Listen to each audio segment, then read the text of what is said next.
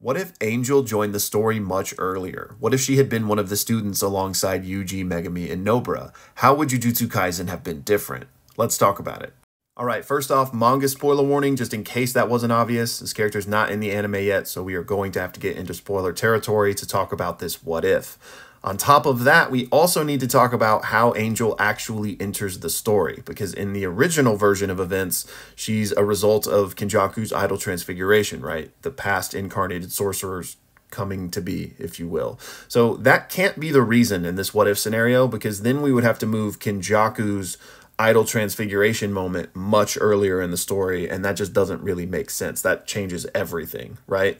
So for the purposes of this, we are just going to assume that somehow Angel incarnates in Hana earlier on her own without Kenjaku's help. Now, pick your poison. It doesn't really matter as to why, but that's what we're assuming.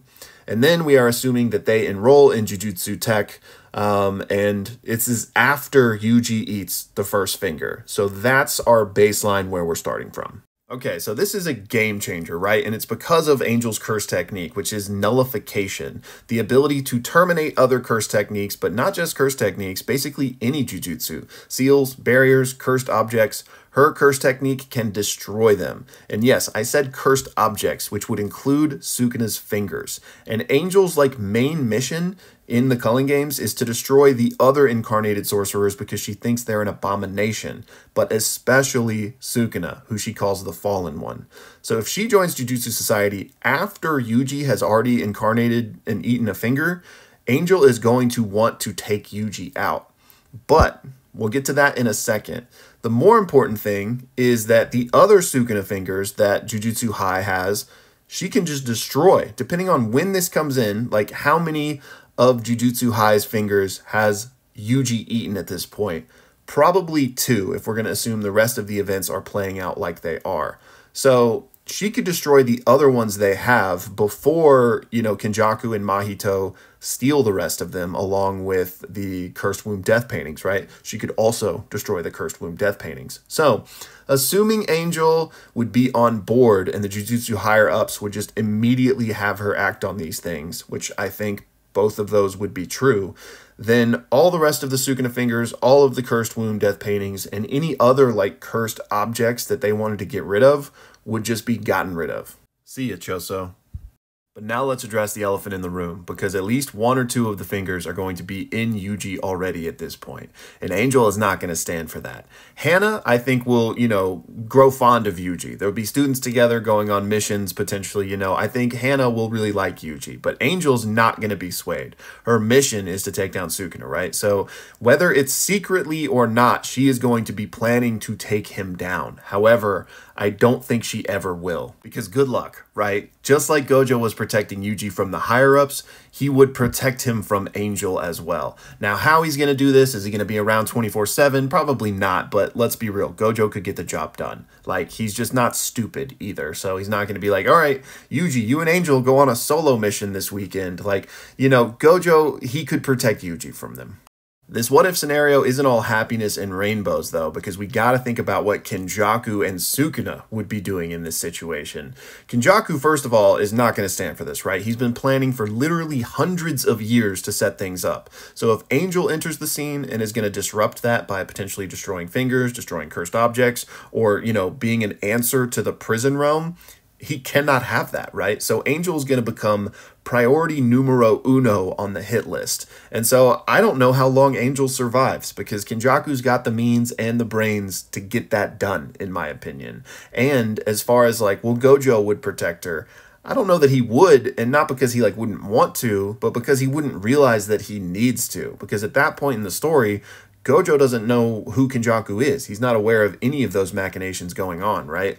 So if Angel goes out on a typical mission, as long as Gojo specifically is not with her, then Kenny's going to be able to take her out. So it's more of a question of how soon can Kenny get on that, and what damage does Angel do beforehand that then disrupts all of the rest of the story, right?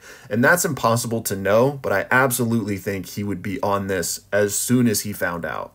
Similarly, Sukuna is not just going to sit idly by and watch his fingers get destroyed and wait for his death sentence, right? As soon as he realizes Angel is on the scene and a threat to what he's got going on, he's gonna make a move. And given the timeline of this what-if scenario, I think he and Yuji would have already made the Enchain Binding Vow, because the scenario assumes Yuji's at least already eaten one finger, so unless Angel joins like literally the same day Yuji does, then it stands to reason that the second finger in the juvenile detention center would have also already happened. So I think they would have had this binding vow. So Sukuna is going to invoke this and switch bodies before he just gets taken out. So whose body is he going to enter? Maybe it's still Megami's, maybe it's not. He can't be picky, right? If he does go into Megami's body, then he's going to have some other issues because, right, Sumiki's not going to be dead at this point. The bath won't be ready for him to go take, and he's at far fewer fingers in general. But again, that's not really the point. The point is he's just going to get in another body and get the hell out of there as soon as his back's against the wall. So what wrench does that throw in the potential storylines? However, if this specific line of events does play out where Sukuna jumps bodies and Kenjaku takes out Angel, then they better hope that Gojo cannot find them because he will absolutely destroy them at this point in the story, right? And whoever Sukuna jumps into, like even if it's Megami, unfortunately, I think Gojo will still take them out. He obviously didn't take out Yuji because Yuji was a prison for Sukuna, and Gojo wanted to look for another way around this.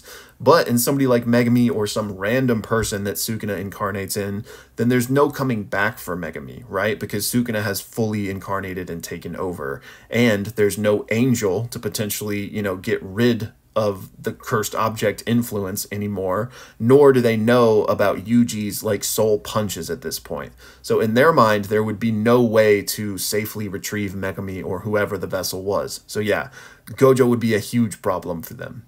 So how does this affect the story? How do those events shape out, right? Well, it largely depends on how quickly Kenjaku and Sukuna can react to Angel entering the scene.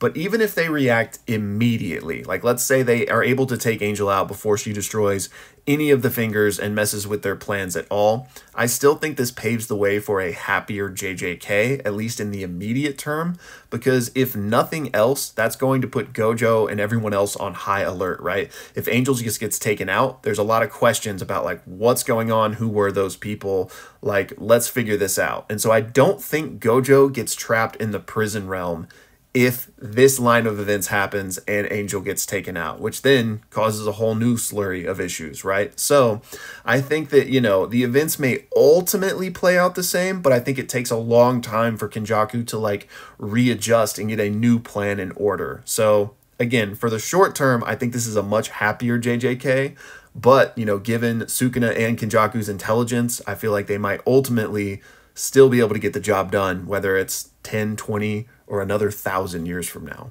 So yeah, that's my 2 cents on it. Special shout out to Vinegar for the question and for the support. Thank you so much, and I'll see y'all in the next one.